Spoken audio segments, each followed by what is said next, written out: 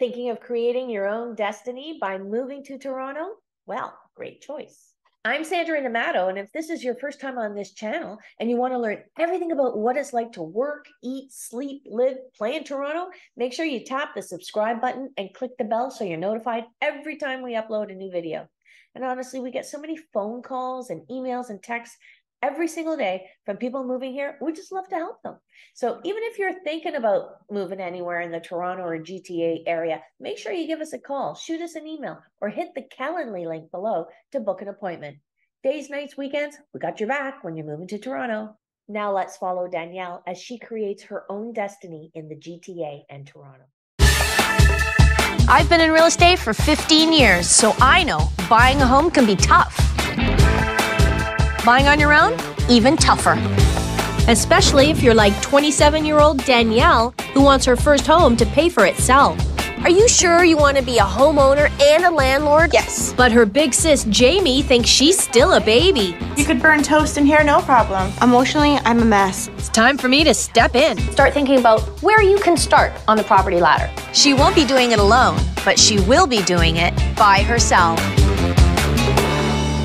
My name's Danielle, and I would like to buy a house because I'm studying real estate, and I hope to start buying and selling apartment buildings. I'm putting pressure on myself because, to be honest, who's going to buy a house from a real estate agent when they say that they still live at home? My mom would have expected it from me. I lost her 11 years ago. She was a go-getter. These are your goals. You strive for the best because you are the best. I need Sandra to help me to make the big leap and to buy a home. Danielle has set some pretty high goals for herself. I'm going to check out where she currently lives, and while I'm there, I'm going to find out if she's truly ready to kickstart her real estate portfolio. Wow, this is a pretty big house. I'm currently living with my dad and his wife in a house that they built 5 years ago for the family. So this is your room. What do you love about it? The size is ideal. I know for my first home, I'm not going to find something this big. It is fantastic. I have been spoiled rotten. When they were building the house, I asked for a walk-in closet and I got it. Wow. I possibly maybe even need it bigger. Going into a smaller house or my own house, it's going to be a big shock. I see an ensuite. That's amazing. I like having my own bathroom. But you're going to be buying by yourself. You need one bathroom. I guess I need one, but I would prefer two. 2 bathrooms in her first house? Interesting. This is quite a kitchen. What do you think of it? I love the island. An island's a must-have for me. An island? Okay. This is our table. So there's 13 of us every Sunday that sit around and have dinner together. Danielle's got quite the big wish list for a first home. What are your expectations? I would prefer a 2-bedroom, possibly 3, and I hope to have an income property.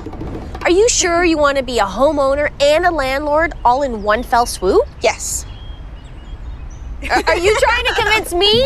I think I'm trying to convince myself. Well, clearly you're still very, very torn about this, and so am I. So I think we have to go out, see both types of options for you, and then figure out what the best thing for you to do is. I work in property management, so I'm running around with my head cut off every day. So I think I can handle being a landlord. There's tenants complaining that someone's parked in their parking spot, or their water's not working. Whatever the case may be, I deal with it on a daily basis. Danielle's budget for a house without rental income is $160,000. In that case, her mortgage payments would be about $740 per month. With a renter, she could spend up to $220,000. After rent, her net payments would be about $450 per month. Whenever we make big decisions in life, we usually bring in a support group. Who are you bringing in? I got my best friend Danielle, same name as me. I like to keep it simple. She is a very goal-driven girl. It's time for her to get out of her comfort zone and go do the independent thing. And then my sister, Jamie, she's my everything. She's my sister, my mother, and my best friend. I know that she's independent, I know that she can do it, and I'm very proud of her. What do you think of this whole becoming a landlord and a new homeowner all at once? I can't see you doing all those things. I hope that you could, and you will one day, but I think you should start small and grow from there. I disagree. I do it. I have a house and I have an income property below it. I mean, it's great. They're paying your mortgage for you, so it just kind of seems like the smart move. Emotionally, I'm a mess. I have baby steps compared to income property. I don't know what to do. I completely understand now why you are so torn. So let's go look at some places, and you guys are going to join us, right? Danielle dreams of real estate greatness, but her concerns about being a landlord could hold her back. I'm here to lend her my experience. I found 3 homes in Hamilton, Ontario that provide different options to minimize Danielle's mortgage payments. The first house I'm showing her is a 3-bedroom, 2-bath with a walk-in closet in the master. I picked this first house for Danielle because it has an in-law suite with a separate entrance that could bring in $600 per month in rent. And it comes in under budget at $179,000. Danielle's best friend Danielle has come along to check out if this house could be a moneymaker. Hey. Oh wow, it's yellow. It's bright. It's really bright. And check out the fireplace. If you turn that on, it'll kick out enough heat to warm up this entire floor. This is actually a very large dining room. Could actually hold a larger table, so you could have the table facing this way, so you have options. Which is good, because you're gonna be making us lots of dinner. Yes. There's no island. That's true. Although the kitchen is very small, the payoff is the dining room. Danielle's really hung up on this island for some reason. She really needs to let that go. How much time do you spend in the kitchen anyway? Lots. Let's keep looking. Okay. The door frames are pretty narrow. Like, this is a very little door. Hey, it's a bathroom. I got Danielle 2 bathrooms, but she's gonna have to rent one. What a small door. Look at the tub. Dude. I definitely like the bathroom. I wish the door frame was a little bit bigger, though. What is it with you with door frames? I don't know, like, I feel- complain so much. I feel like I can't go through them. Well, don't walk like this. Okay, this isn't a bad sized room at all. Bigger, yeah. Is this the master bedroom? It used to be. To the original floor plan, it would have been the master bedroom, but there is another room. You completely missed the staircase. No. Ah, there's an upstairs? Let's go. Ooh, but it's nice. Check this out. Very lofty. This is amazing. It's such a big open area. I wasn't expecting this in the house at all. So that's why I said the master really is downstairs, unless you want to use this as your master. Yeah, this is way better. This is way better. This is like my own little private loft. It's a great bonus to get an attic that's already been converted into a bedroom, especially at this price. What's behind the curtain? No way. Are you kidding me? This is the walk-in closet you wanted. This is the best room in the house so far. I love the loft bedroom and the walk-in closet. It's awesome. Let me show you the basement. Bit of narrow staircase. Wait a minute. Do we have a kitchen downstairs too? Yes. So I can use this as Really? Rental potential, but there is a bit of an issue here. You would have to add some kind of a wall upstairs, and then because this is laundry, you don't want to be encroaching on your tenant's privacy all the time. You could build a wall here. This unit will bring Danielle's monthly payment down to $235. Not bad for someone on their own. With any home, there's going to be a little bit of work that has to be done to it, so I don't think that's a big deal at all. I can help her do it. Wish that the ceilings were a bit higher, but I really like it down here. It has a good flow to it. So now that we've seen the whole house, I'm feeling like you like the upstairs and you like the downstairs. It's just the middle you're not that crazy about. This house doesn't have the kitchen island or the second bathroom upstairs, but I like it for Danielle because it's at a great price for a house with income potential. I would like the kitchen a bit bigger. You don't really need that much space. Ultimately, it comes down to the kitchen, yeah? Yeah, no, if it had an open kitchen, we would be sold. I love the loft bedroom and the walk-in closet. They're amazing. The kitchen, I wish there was the island, but to have the potential of having a tenant downstairs and having that extra income, amazing. Danielle seems pretty gung-ho to take on home ownership, becoming a landlord, and renovations. But I'm going to show her there's another way for her to achieve her goals. Oh, wow. Coming up, Danielle looks at other ways to cover her mortgage, and her confidant becomes her confidant.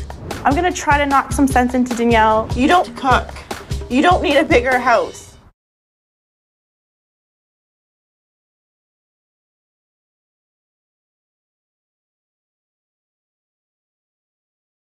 Danielle just saw a house with a fabulous loft bedroom and a walk-in closet. And her budget is $220,000 if she finds a home with income potential. I'm going to show Danielle a house that she can manage by herself without any income from a renter. This house is listed at $159,000. It's got a big kitchen and lots of storage. Her monthly mortgage payments would be about $730. She could easily carry this one without a tenant. I think this house is a great option. Oh wow, it's beautiful. Danielle's bringing big sister Jamie along for this one. Oh, it's really bright in here. It's got a lot of natural light. I love it. It's a bit small, less to clean. You're not used to cleaning your room. You have to get used to cleaning a house. She doesn't clean her bedroom? I do. Not on a regular basis. I'm busy. I'm never home. When I'm home, I clean it. Okay. I'm gonna try to knock some sense into Danielle. She doesn't need a big, huge house. She just needs something small. And here's where the magic happens. This is fantastic. There's so much room. One thing you did say to me was you wanted an island in your kitchen. This one doesn't have it, but you can buy one and it has the room for it. I definitely could see myself cooking here. You could burn toast in here, no problem. Oh, this is pretty big. Oh, wow. It's beautiful. It is a good size. Like, as long as the other one's a good size too. The other one, that doesn't exist. This is a 1-bathroom home. 1 bathroom. I want 2. Living by yourself, you only need 1 bathroom. Maybe we can put one downstairs or something. We can plumb one in. Oh, just like that. I don't recommend it. How much could it even be to put one in? Minimum $5,000. It could be $10,000 depending on if you have to reroute the plumbing and the drainage. She's worried about having to share a bathroom with people who come over. She doesn't need it. I'm showing this to you because you're buying this home on your own, and I was hoping that you would see it as a move-in ready home. This is the master. This is a great space. Nice. Go check out the closet. Okay. It's not as big as mine. Oh, it's just slightly smaller though. You might have to downsize your clothes, get rid of some stuff. No. I have a solution for this. Come. Oh, great. I was mortified. There's no way I can get rid of my clothes. You still have clothes from grade 6. They still fit. Ta-da! Oh, wow. Wall to wall closet. It's huge. This could be my dressing room. How Hollywood. Yeah, very. Good thing you're short. It's not often I can touch a ceiling. Yes, it's vertically challenged. Oh, wow, this is beautiful. I don't know if this area works for me, to be honest. I'm not sure if it's the great big huge spider in the corner. It is a basement, but you could put a roommate down here. It's not suitable as an apartment because the person down here would have to share your bathroom. Since Danielle's really worried about paying her mortgage, a roommate could bring in an extra $300 a month. It's just, it would be nice to have it all. Like, it'd be nice to have the big house and the big garage. And You don't need a bigger house. Danielle's crazy about thinking that she should rent out the basement or need a rental property. She should just be able to live in a house, afford it, and enjoy it by herself. when my sister tells me it's a great place and I'm having doubts, it makes me think that she's right, I'm wrong. What do you think? Just a little small. You're by yourself. You are one person. This house doesn't have everything on her wish list, but I'm thinking big picture. What I like about this house is that it's completely manageable for you because you could live here exactly the way it is, save money for another down payment, move out, put tenants in here, and buy another place. So that speaks to your lofty goals of becoming a landowner and owning lots of residential properties that you have leased out. As much as I want my income property, maybe going to the small route and having something just for myself is the best route. Danielle can afford this house without a tenant. It's move-in ready, and it's a great way to start building her empire. Coming up, we go up in budget. For $225,000, I want an island, and the furniture better be coming too. But this house could reduce her monthly payments to zero. The expensive home is starting to look better now, eh?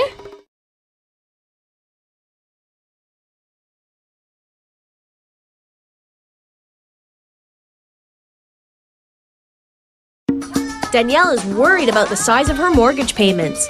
I've taken her to 2 houses, one with a full rental unit and a cozy one without.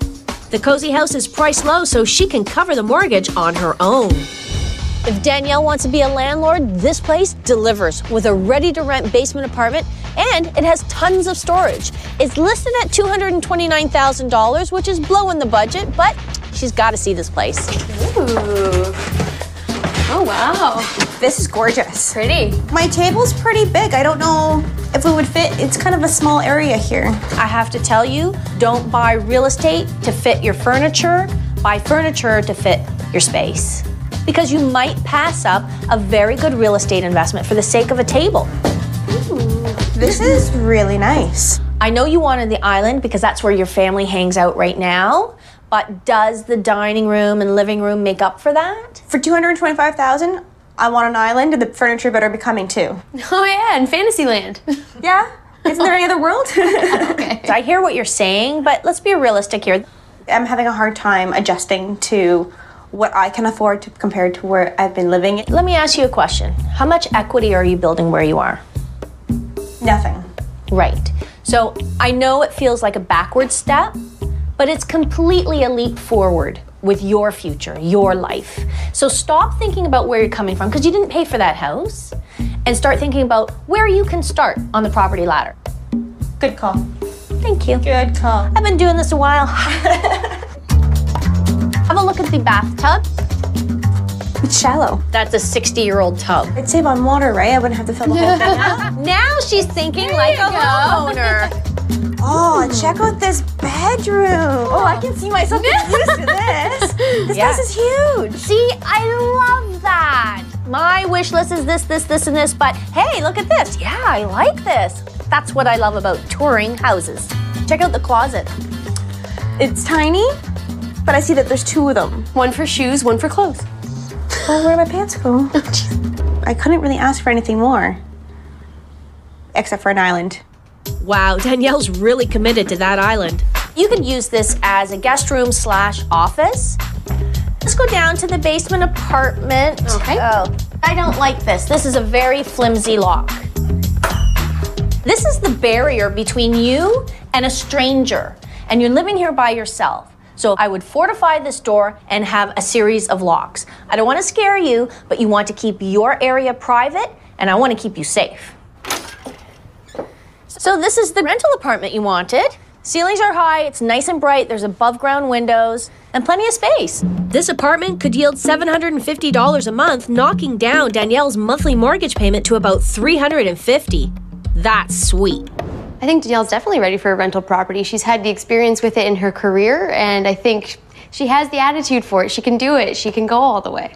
So this is the living space. It's not as big as, say, you would want in a home, but for a rental... For a renter, it's perfect. I didn't give Danielle a walk-in closet, but there is lots of storage.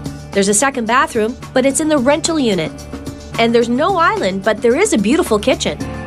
This is a great investment for Danielle, as long as the apartment is rented. If you lived down here and got more money upstairs, you could live here virtually free. Property taxes and utilities included. The expensive home is starting to look better now, eh? I know, but what happens if I don't rent it out? What happens if the person doesn't pay? What happens if they trash the place? She went from, wow, I'm gonna be a millionaire in no time, to the sky is falling. Well, I just want to be able to make sure I'm comfortable. Like, I don't want to get into something, go in over my head, and end up falling and having to move back home. Oh boy, you don't want that. No. $225,000 is a lot of money for one person to spend. I want to go big. I really want to go big. That's my dream, is to go big. I do everything in life big. But now it's my money, and I need to be smart about it. I don't want to get in over my head and end up losing everything. I've shown Danielle 3 great houses, and now it's the hour of truth. Will she choose an income property or one that she can afford all on her own? I showed the loft house with the walk-in closet. With some work, it has income potential. The cozy house with the tiny price tag, and the ready-to-rent with the basement apartment that Danielle could live in herself. I think Danielle should buy the house at the top of her budget because in the long run, it's going to have the greatest return for her investment, and it's good for her. She should do it. I think Danielle should buy the most affordable house and not be a landlord. Our mom died when she was 45, saved and worried about money her whole life, and I do not want that to happen to Danielle. Hi, Sandra. Hi. Thanks for coming. So you ready to take the plunge and become a real estate investor? Honestly, I need your advice. I'm pulled in every which way. Do I listen to my sister or do I listen to my best friend? Why don't you listen to you? I don't want to disappoint them. What? You're not buying the house for anybody but you. You are making this decision by yourself, for yourself. Let's focus on your original goals again. What are they? I want to be a successful real estate investor, and I need to start somewhere. Is there one house that is clearly off the table? Or all 3 contenders? They're all 3 contenders. Okay. So let's talk about the cozy house. You're not spending as much money right now, which makes it comfortable and affordable for you. And then when you move out into your second property and rent out an entire house, you get a lot of money.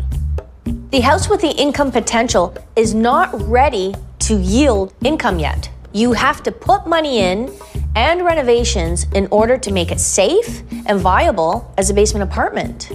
Then you go to the high end of your budget, and that property had 2 units in it where you could rent out the basement, live upstairs, or live in the basement, rent upstairs, eventually move out completely. But that is taking on more risk. Are you prepared for that? That's the question. Am I ready? I don't know. The decision is super scary, knowing that it's completely up to me, and if I make the wrong decision, it falls back on me. I can't blame anyone else. It's just me to blame. Coming up, have you come up with a decision? We are all behind her 100%. Danielle makes her decision, but does she get the house?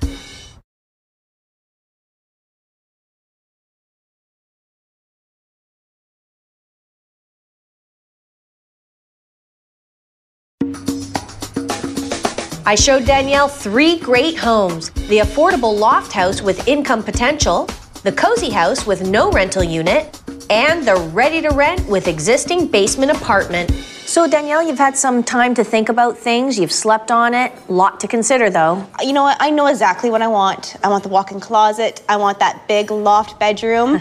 I want the house with the loft. So do you think your mom would approve? My mom would definitely approve. She would be all right with you taking on landlord and home ownership at the same time? I think she'd expect it from me a little bit. You know, she was a go-getter herself, and I think she would be happy that I'm making the wise decision. I'm ready for it. It's time to write up the offer. The house is listed at $179,000, but based on recent sales in the neighborhood, I think that's high. So we're going in at $168,000. Let's see if they bite.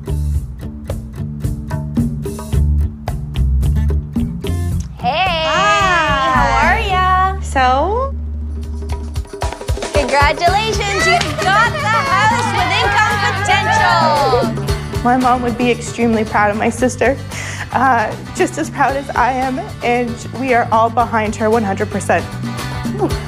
I think she'd be very happy that I just finally decided to do it. Here's your deal, $168,000. It's all yours. Oh, thank you. I chose the house with rental potential because with me getting into the real estate career, I want to be able to make sure I always have that security. I'm going to move in, I'm going to have my mortgage almost paid for. It's perfect, it's great. How are you feeling? A little bit overwhelmed, but it's good. I'm happy I got it. I'm happy I got it. Thank you so much for everything. That was my pleasure. I wouldn't be able to do it without you. Danielle is a woman who has dreams of grandeur, and she's just achieved the toughest part of her goal, getting started. I'm thrilled to be part of this journey to greatness, but the truth is, she's doing it by herself. I chose the house with rental potential because with me getting into the real estate career, I want to be able to make sure I always have that security. I feel great. I'm excited. I'm nervous. I've got tons of emotions going on, but no, I'm stoked for it. I can't wait to move in.